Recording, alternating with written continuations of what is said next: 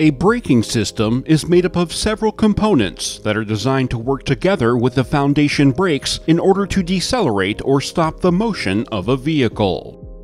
Foundation brakes, such as drum brakes or disc brakes, are the primary stopping devices at the wheels of a vehicle. Hydraulic braking systems rely on hydraulic fluid to multiply the braking force of the braking system in order to stop a vehicle.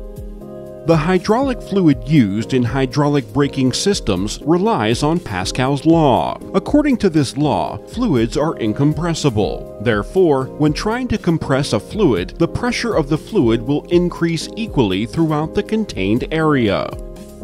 The hydraulic braking system uses the incompressible fluid to increase braking force.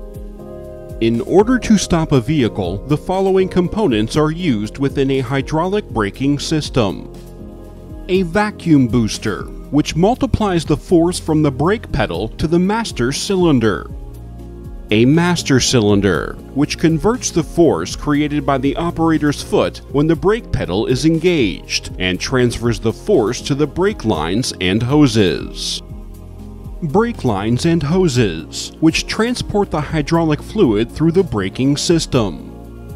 A service brake, which is a component that the operator presses in order to initiate the entire braking system. And a parking brake, which is used when the vehicle is not being driven.